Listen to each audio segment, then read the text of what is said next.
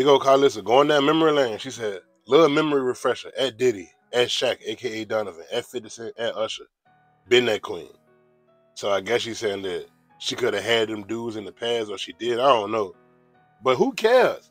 This is 2023. This is not 2001 no more. Like, I don't get why she's saying this. And she married, and she got grown-ass kids. That shit gotta be so embarrassing. Your mama, you a grown-ass man, and your mama on the internet talking about all the celebrities that she had back in the day. Like, I would be embarrassed myself. I just like my mama on the internet telling me something. She been with Rick James, you know what I'm saying?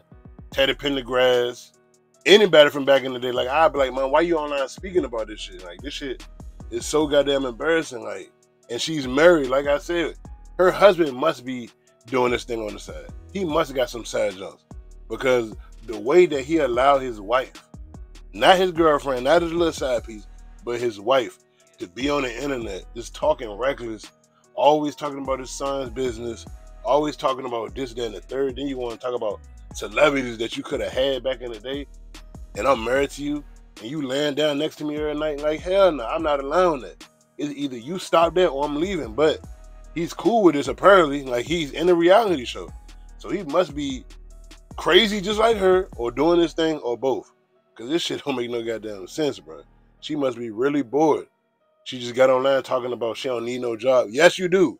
You need a job. You need something to occupy your time. Because all you do is get on live, get on Instagram, and talk shit about everybody. And think that's promoting your show. If anything, she's ruining her show because nobody want to watch it. If it's going to be like how crazy she is, anybody watching that bullshit? Crazy, man. What y'all think about this? Boy, be